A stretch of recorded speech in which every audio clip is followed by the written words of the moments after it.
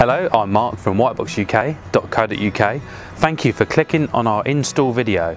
We are going to show you how to fit Sortimo floor vents.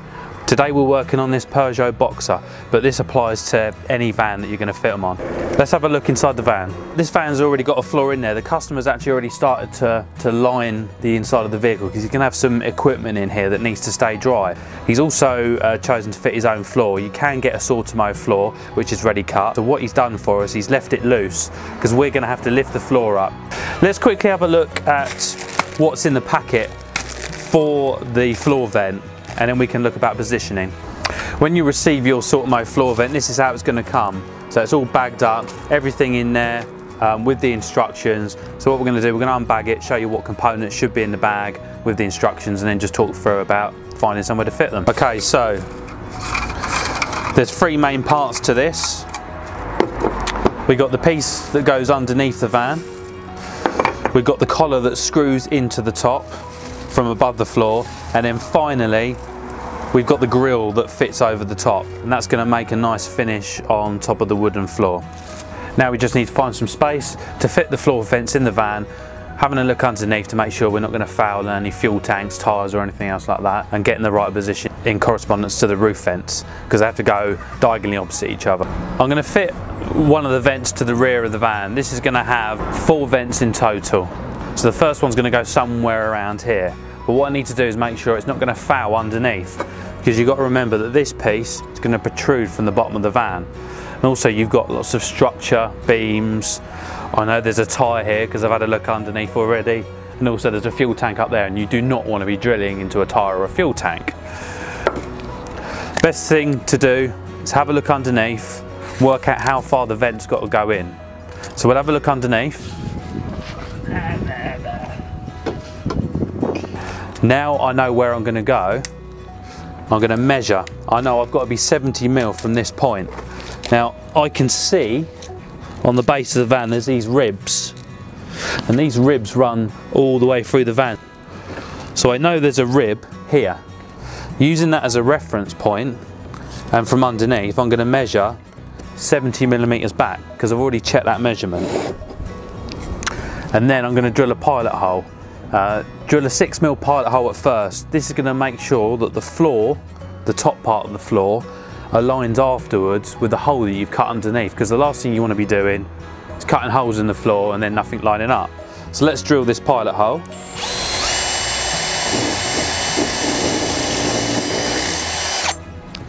Okay, that's the pilot hole done.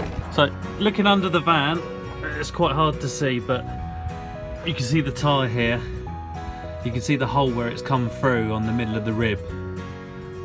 So I know that the position is good, and that's corresponding to the hole in the top. And if we look about where the cup's going to go, around centre on that hole, then we can see it's going to fit right there, which is perfect position for us. Once we've done all the pilot holes for all the vents, we can lift the floor up, take it out, start looking at cutting our larger holes.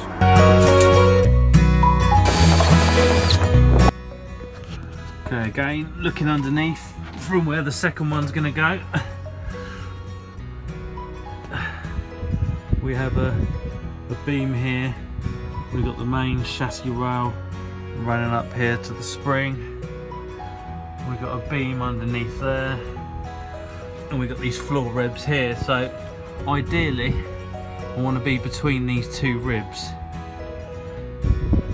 So I've just got to work out somewhere around here and make sure that it is 45mm, so in the back they look like they're in line.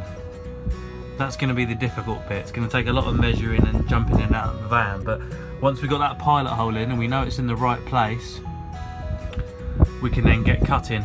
Don't worry too much if you have to drill another pilot hole within a small distance, because you're going to be cutting it out anyway, as long as you know which centre hole you're working to.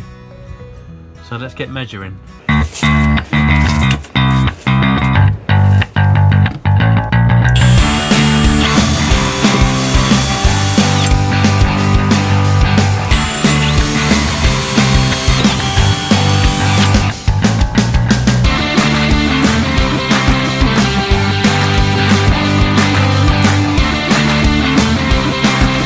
Now we've got the floor out, we can see our pilot holes. The next thing to do is to break through the floor. It's got to be a minimum of 100.5 millimeters. So the next thing is safety goggles on, and let's get drilling.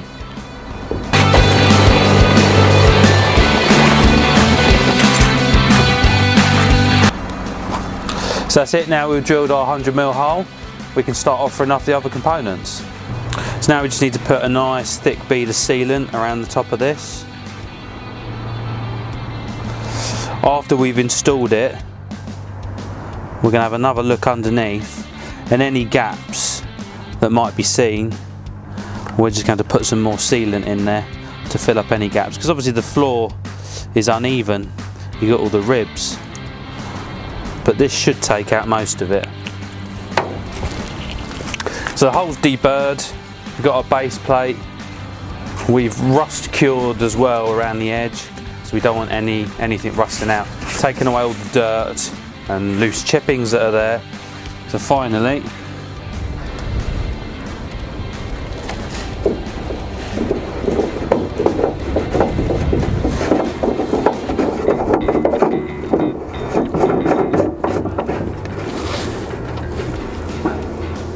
I'm just tightening that down at the bottom as much as possible. And that's the floor vent in place. Once the wooden floor's over the top, we'll show you how to cut the grills in, and that'll put a nice finisher on there.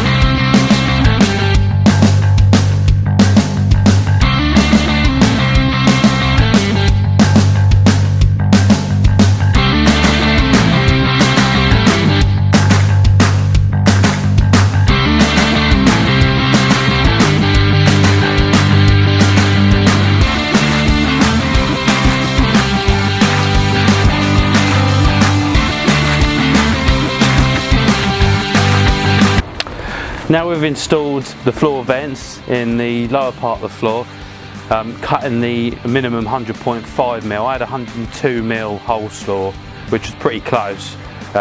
You can go a little bit bigger than 100.5, so that's perfectly fine. Next thing is cut a 83mm hole in the wooden floor. So you saw earlier on, obviously when we first had the floor in, we drilled all the way through the floor. So we know they're going to line up because the pilot hole is going to line up.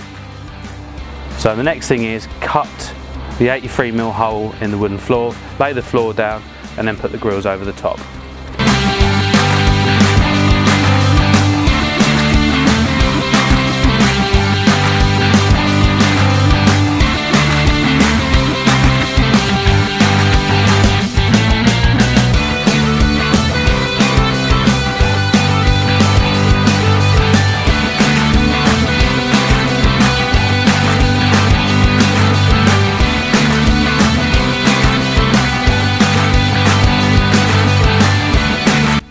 Love it.